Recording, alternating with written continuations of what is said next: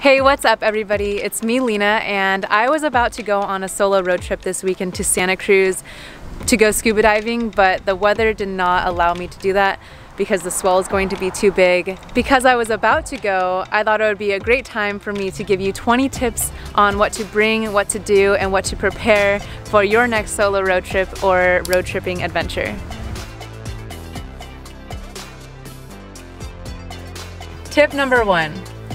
My first tip is to prepare a playlist of podcasts, purchase or somehow download an audiobook or multiple, and to have a lot of music. I really like having different books depending on how I feel.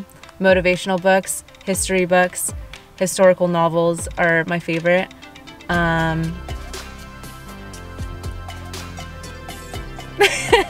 Podcasts are great to learn things on the go. I really like listening to science podcasts or news podcasts or just anything. There's so many podcasts.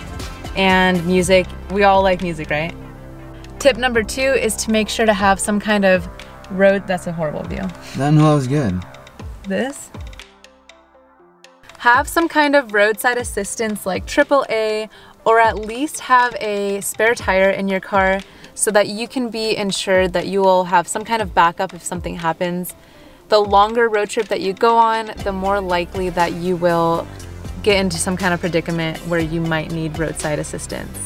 Number 3, know how to change your own tire, or at least have one of these fix-a-flat type formulas where you can inject into your tire if you have a hole in your tire and it'll seal the inside. Or you can know how to change it and have a jack on hand. Tip number 4.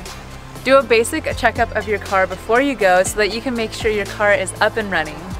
Check your oil and make sure that you have enough, and make sure it has been changed recently enough according to your car's standards. Do things like add windshield wiper fluid and check your tire air pressure. And make sure you have enough tools for the road. Tip number 5. Look for cool things to see along the way. You can look for places along the route that you need to take, or look for destinations that you want to stop at and create your own route based on that. It could be worthwhile to go a longer route in order to see more amazing things. You can find top attractions using Google, or you can find more unique and curious travel destinations using websites like Atlas Obscura. Tip number 6. Put together a timeline/an agenda. This will help you make the most out of your time while you're traveling.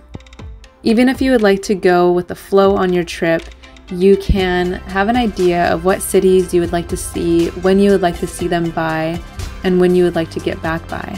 Creating an agenda is the best way to see the most places while driving the least, and it's a good way to keep your trip productive and exciting. Number 7. Make sure that you are prepared and you bring anything that is special to the specific place that you're going. For instance, snow chains for the snow, or extra blankets for the cold, or extra water for a really hot location. Number 8. Bring a cooler so that you can bring snacks and have cold drinks and cold hummus or whatever you would like.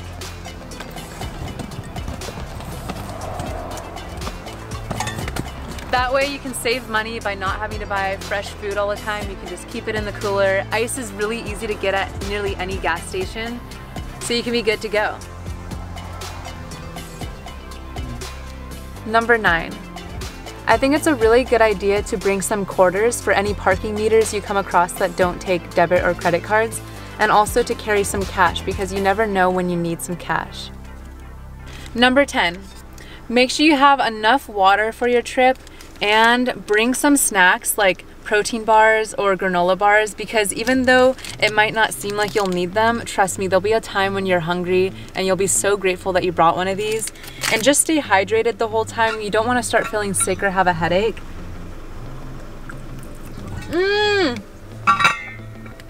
And so that brings me to number 11, which is to bring a towel or some paper towels.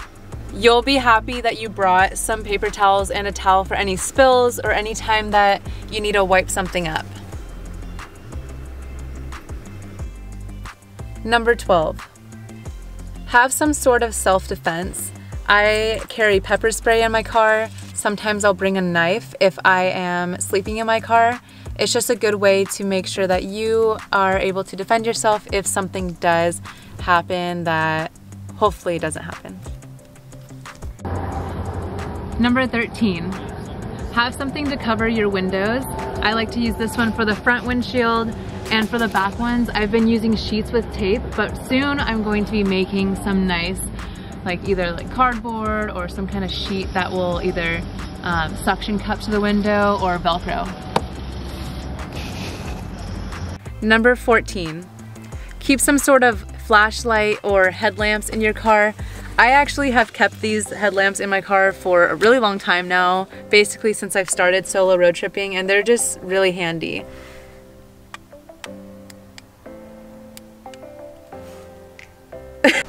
Number 15, bring a pillow and a blanket even if you're not sleeping in your car, because naps in your car are amazing. And if you ever needed to sleep in your car, you can. Or you can just go all out and make a whole bed and have the best time ever. It's so comfy.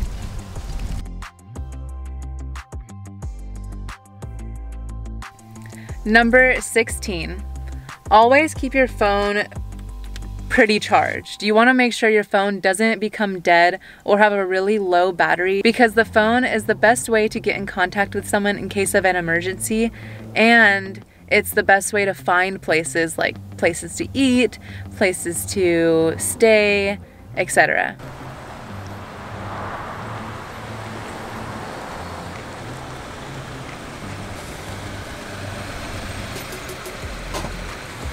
Number 17, stop and stretch often.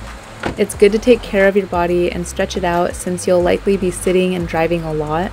Ideally, you want to stretch out your back so that it doesn't get stiff, and stretch out your legs to loosen them up and give them better blood flow than they get when you're sitting in a chair. Number 18, don't push yourself too hard and make sure you have enough time to rest. Sleepy driving is seriously dangerous driving. The National Highway Traffic Safety Administration says that sleepy driving is involved in 100,000 police-reported crashes each year. So take a break and a little nap if you're feeling really tired. Number 19, make sure you have enough gas so that you have at least 100 miles until you reach empty. I think it's really important to keep your gas tank above whatever that is. For me, that's about 1/3 of a tank. And so right now I'm good to go for a little while. You don't want to run into a situation where you're on a stretch of road without a gas station anywhere nearby and you're running low. That's really sketchy, and you can avoid that by keeping your gas tank above whatever amount you need. Lastly, for number 20, I like to keep in contact with a friend or family member throughout my trips so that someone knows where I am at all times. You can either share your location with someone or just call someone every night or every day. Hey, what's up? Yeah, I'm just hanging out in my car. I'm shooting a video. I'm not talking to anybody. Thank you so much for watching. Make sure to give this video a thumbs up if you liked it, and subscribe if you're new, and hit the bell notification. I'll see you guys next time. Peace.